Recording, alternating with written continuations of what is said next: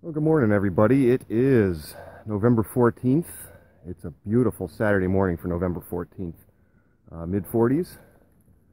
Sun's just coming up over the horizon. And Dan and I are at a spot that we finished up last week. It's a very small cabin site that coughed up a bunch of buttons for me, him, Lee, and Drew. And if you're going, well, Bri, I didn't see that.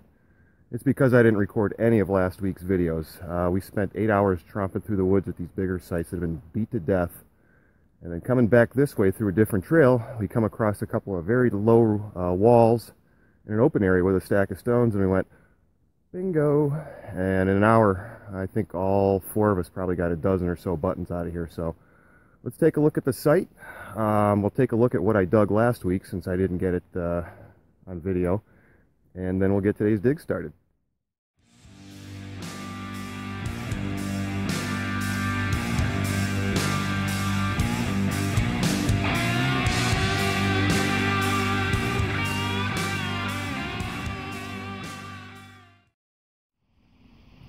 Alright, so here's the trail coming down, and right along here you can see the beginning of a very low wall, and then down on the bottom there is another part of a very low wall, and it's tough to see, but right in that area there is a stack of stones where there was a cabin site, and it's all cleaned out and open in here, and even farther down the corner, and supposedly this road has been used for, I will just say, hundreds of years, because I don't want to give away the location.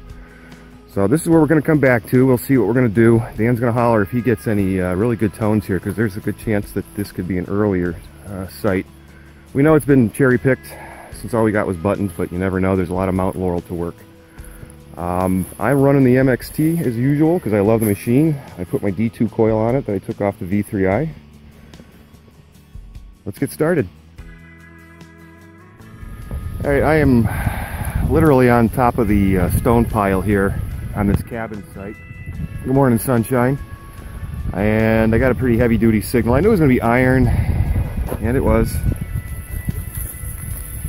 And that hole at the base of that tree, that's pretty heavy duty.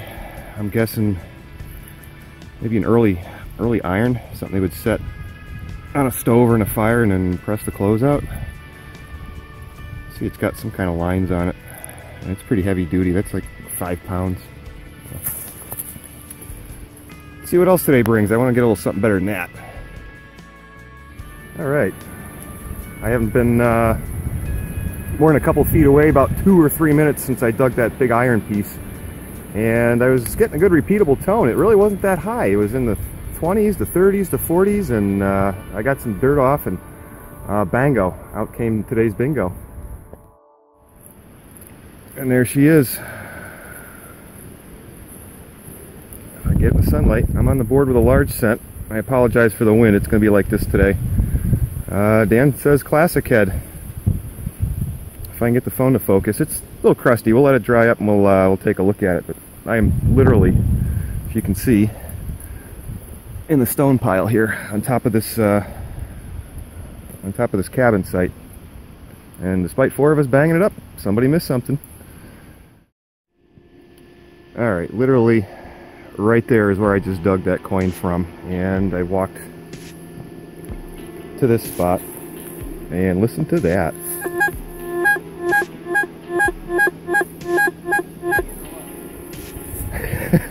That's a loud one. I'm gonna do a live dig on this one.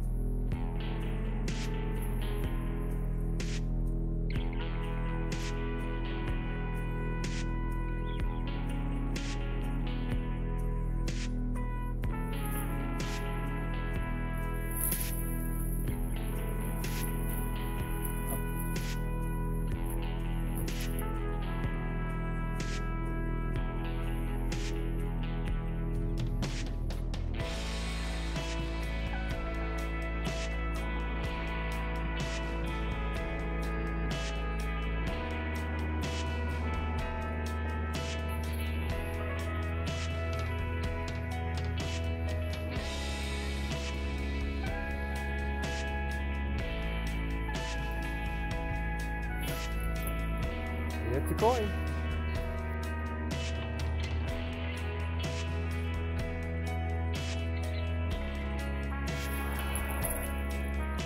Left facing bust. I'll be able to see it until I get it cleaned up. It's like another AG in my collection. And when you get to these pounded out sites, you know, I got lucky with 2 coppers right at the hole. Then you got to get into these areas that nobody else wants to detect in, and I've been in here about 15 minutes. Nothing yet, but what you got to do sometimes. What I'm doing is in the Mountain Laurel Express. Well, this place is quiet. I know we came in here and beat up all the buttons last week, but targets are slow. I'll have to check in with Dan, see if he's having any luck. I haven't dug anything other than that stove or that iron and those 2 coins, but I promised we'd look at last week's find, so let's do last week's review right now. And there's the lineup. I got 2.5 tombacks, and that's a plain one there. The tomback's really nice. It's got some scalloping around the edges. Very thick one too. It's got some strange discoloration. I don't know if that was in from a fire or mineral type of tomback it was. Not bad. And there's another little tomback there. You can see the sun's out. Got a lot of verdigris on it, a lot of green. It's gotta get chipped off. It won't come off with a brush. And there's another little half a broken tomback. So, that wasn't bad for an hour. Like I said, there was 4 of us running around hitting that. I'm gonna have a little breakfast and get back to the cellar hole. Well, it's been a little while since I dug something, but I finally started orbiting back towards the cellar hole here, and no matter how many times we ran over it, I got something. And there it is, just a broken tomback with a squashed shank. See a little shine coming through on it. No. Not too shabby. Well, that cabin site's been destroyed, so Dan and I are going to screw on out of here and see if we can find someplace else to hunt. I'm glad somebody left me a little present there. That was very nice, so thank you guys. Alright, we've moved on to a second site, and we did some wandering around, and we think we've got a cellar hole that might have been pushed around a little bit by equipment. Take a quick look and we're going to get swinging. So there's a depression up there, there's a rim there. On the other side of that is another depression, so we're not sure if this has been pushed all together with equipment or not. If I dig something, you'll know. You know, I'm meandering around this plowed over cellar hole, a lot of trash, but I got a little iffy 30s down about 6 inches deep, and that's part of a buckle. You can see the broken pin spot there, or not broken pin spot. Beautiful. It's got some weight to it even though it's a little piece. I wish I had gotten the whole one. Well, it's been about 20 minutes since that little buckle fragment. Right over there. And it's giving me super low VDI. There's the shank. And there's the button. Super green one. That's neat. I think it's just a plain one. If it's anything else, I'll let you know. Might even be tomback. Yeah, I think that's what I'm looking at. It's shining up as I rub it. I think I got a tomback. Alright, now I'm sitting in the cellar hole because I'm just wandering about here. I'm only about 10 feet away from that tomback I dug. And I got a super squirrely tone right on the lip of the hole. I'm literally squatting inside the hole here. And I was pretty sure it was junk, but I think I got my first half a cufflink. So there's a little hole right there, and you can see where the top of the cellar hole flattens out.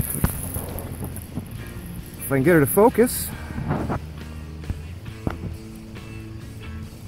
Little hex shape half a cufflink. Got a beautiful little sunburst pattern in there. Flip it over. pretty sure that's a cuff link.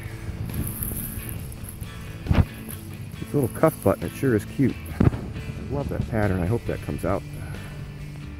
Well, if you can still hear me through the gale force winds, there's my next hole about 2 minutes after I dug that hex-shaped, or octagon-shaped cuff button.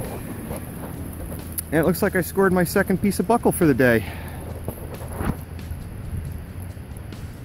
Very interesting. Like I said, I am still at this cellar hole. It's literally right behind me. Well, I am still working these crazy cellar holes, and here is my next find. Tongue off of a shoe buckle. Not bad. I just need to find a whole one today. I got 3 pieces. I need a whole one. Come on, buckles. Well, the cellar hole hits just keep on coming. I'm not leaving this place until it's empty. This one's only about 2 inches down, but it's probably because it's on the slope. And there's another tomback for the day. Nice thicky one. Look at the shank on that. Looks like an early button. I am very, very happy with this machine today. It is kicking ass. I love that double D coil on there. It seems to be, there's not a ton of iron in this hole, but it's doing a good job of picking it out. Alright, we are moving on. Spot number 2 is done. Got a bunch of finds around the cellar hole, nothing spectacular. Just nothing around it. Gotta be something, or it's been cherry picked already. So it's only about 1:30, 2 o'clock, so we're gonna try another spot. See if we can't fill up the day. Alright, boys and girls, here is our final stop of the day, which is going to be number 3.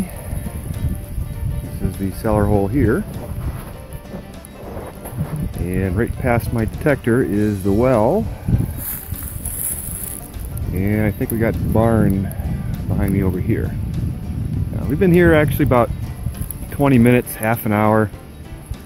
We ain't found shit, so let's see what we can do here. Get the rest of the day going. Oh yeah, I got a smile on my face. It's number 3 for the day. Copper number 3, right at the edge of the cellar hole, under a bunch of nails. Man, that was a swirly tone. It started out in the 30s and 40s, and by the time I got some nails out of the way, it was in the mid-70s. Let's take a look. So, here's where I was standing for my intro, basically. And right under my feet, under all those roots and a bunch of nails. Oh, baby. Copper number 3 for the day. Oh, I'm not sure what's going to wind up being.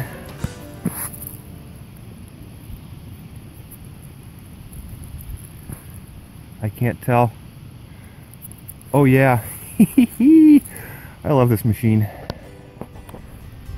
It is doing some numbers around these cellar holes today. Let's take a look, see if we can figure out what this is. And that's what I got left for a coin. It's tough to see, but you got a right facing bust and absolutely nothing on the back. This coin is wiped on the reverse side, but pretty sure that's a King George I, and that's going to put it very early 1700s. I will take a coin like that all day long and half the night.